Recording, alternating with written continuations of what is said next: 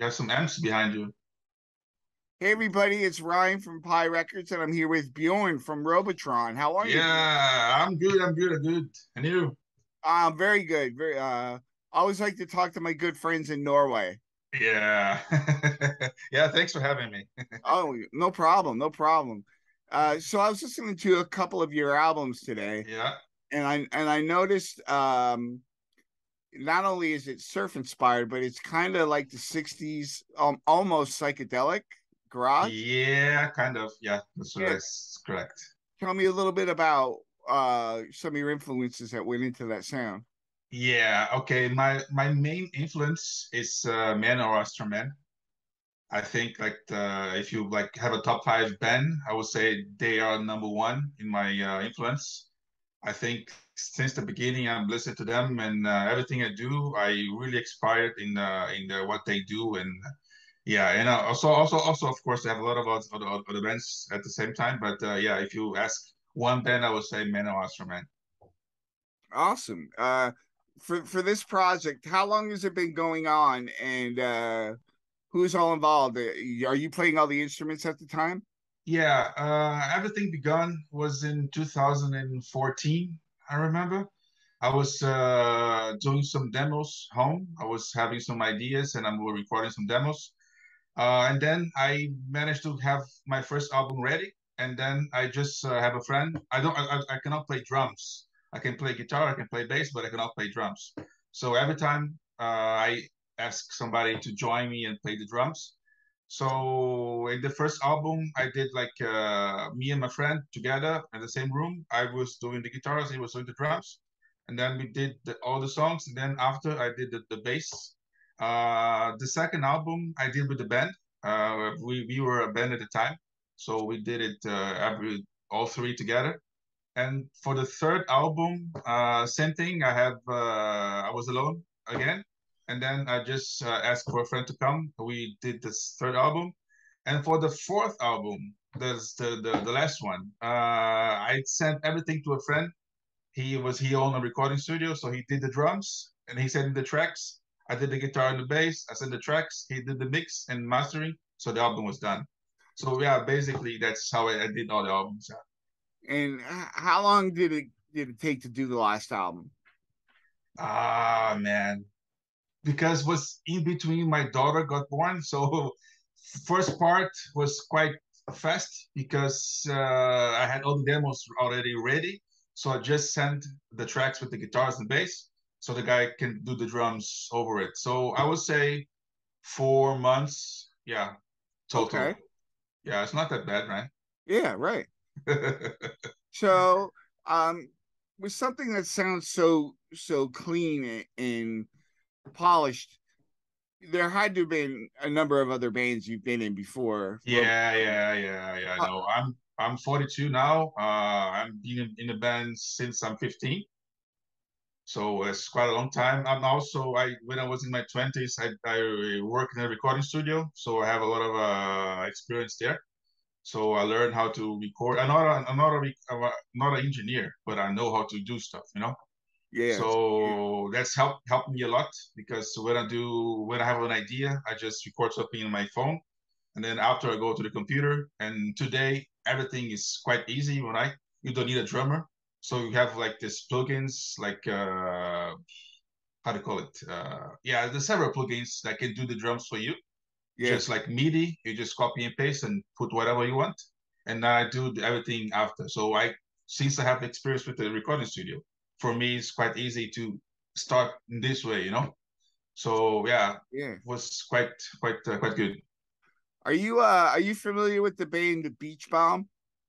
Yes, they are from Oslo. Yeah. Yeah, Yeah, do you guys play together sometimes? no, not yet. I think they started not for a long time ago. But no, we didn't have a chance to play yet. But of course, as soon as I have a band together, we're gonna do some stuff together. Of course, Do you share the same love of black metal as they do? yeah. No, I think he's more into black metal than I am. Yeah. And actually, I live in a city that is well known for the black metal scene. Uh, the churches that got burned. Yeah, You know this. Yeah, I Yeah. was here in the city that I live. Oh wow. Yeah, and the guy that killed the guy in Mayhem, he was also from my city. He was here in Bergen. He went to also to kill the guy. He's a very scary dude, that Varg. Yeah, he today I believe he lives in France, and he's not a welcome person here in Norway no anymore. No. Yeah. Yeah, he's crazy.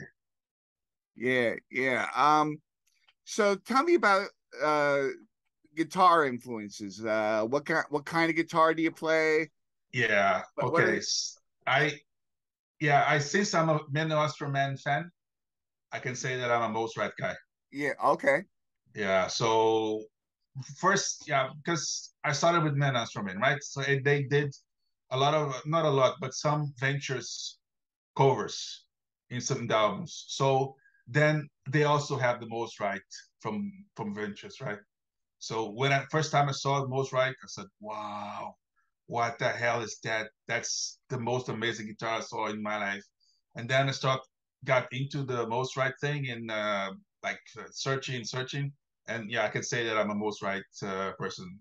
For bass, I can say that I'm a Fender guy, but for guitars, I'm a most right guy. What do you think besides the humbuckers? What do you think is the greatest difference between the Mosrite and say a Jaguar? Uh, in terms of sound or in terms of design? Sound.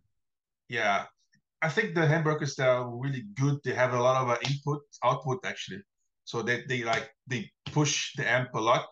So I think that's a very good thing about the most rights. And like for a Jaguar is a single coil as far as I remember, right? Yeah. So yeah, so it's really good for surf sounds, but don't push that much. But of course, it would depend which sound do you want, right? Because for example, my experience, right? So some songs I said, okay, maybe I will use a single coil for this one, but the other songs, okay, maybe Hamburger will go better. So yeah, depends of which sound do you want. The Jaguars are good, most rights are also good. So yeah, Yeah. depends. So what are your plans right now? Are you finishing up your next record, or are you looking at getting a few more members to go out and play? Yeah, now I just released a record. It was I think it was two months ago. So I just yeah working on it, and I didn't start to thinking about the next one yet. So now I really want to make some videos for this previous record and start to go out more. And then I have my daughter now that I have to take care of. She's 5 months, Oh, so she's congratulations. yeah, thank you. She's kind of my priority at the moment. So as soon as she turns one or like become a little bit bigger, and then I can have more time, to focus and do other Yeah. stuff, right? So That's yeah, sorry.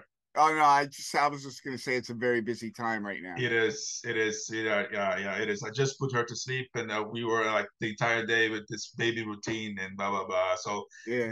I don't have too much free time to do all the stuff. But of course, I'm all the time playing like acoustic. I have acoustic guitar just next to me all the time. So I just doing some riff, recording at my telephone, and once I have time, I go to the computer and then just start writing songs. And yeah, maybe a new album will come. Yes, Awesome. yeah, yeah. Is there anything else you'd like to talk about that maybe I haven't mentioned? What else? What can we talk about? Uh, yeah, okay, we can talk about maybe the designs for the covers. I don't know if you saw the Oh yeah, covers. the artwork. Yeah. Yeah, the artwork. So I I'm a big fan of the kaiju stuff. Yeah. So the first three albums, if you see the cover, is really influenced by kaiju design. And then I have this amazing friend, and he's also a drummer. He plays for a band called Hato Forgetis. He's a drummer, and also he's also an amazing designer. And he did the first and the third cover, and he did also the last one. But like he also a kaiju fan, and he also got look into it, and he did this amazing work. Yeah, and I think it was pretty. pretty nice. And for the first album, I did like I tried to every album I tried to tell a story, right? So the first album I tried to make a menage for to show because you have Godzilla in Japan, and I found out they have this Scandinavia version for Godzilla, which is Reptilicus. So Okay. Reptilicus is Godzilla from Denmark. Okay. So that like was the first theme for the first album, and then if you see the cover, it kind of look like a Godzilla and big lizard and that kind of stuff. For the second album, I got crazy and I said, okay, I like cheese. I want to do an album inspired by cheese.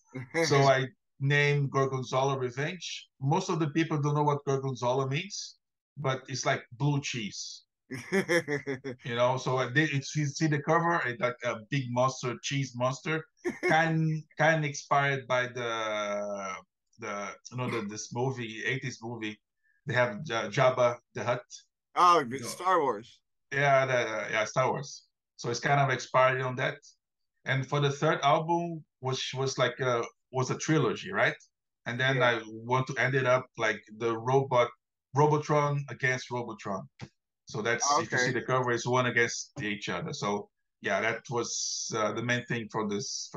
And for the last album, I didn't want to do something new, so I left the Skyju thing a little bit behind and just start a new theme. And for this new one, I was in Belgium a couple of years ago, and we went to this place called Tomium. I don't know if you know what it is. No, It's no, like no. this big structure with the Tomium structure. You can go inside. It's so amazing. So I was so fascinated with that. So I decided to name the new album Atomium, and the design was basically like the Atomium itself. So yeah, so it's really cool to do, and the artwork is so amazing. I'm really proud of the work. Yeah, very cool. Very cool. Yeah, I love the logo, the Robotron logo with the yellow and the black yeah, lightning bolt. yeah, Yeah. yeah. It was nice. The guy did do amazing work. It was really cool. All right, Bjorn, I want to thank you so much for being Thank on you. Yeah, yeah. and making great music that I Thank know you. I'll be listening to a lot in the future. Perfect. Thank you. Thank you very much. Thank you for having me.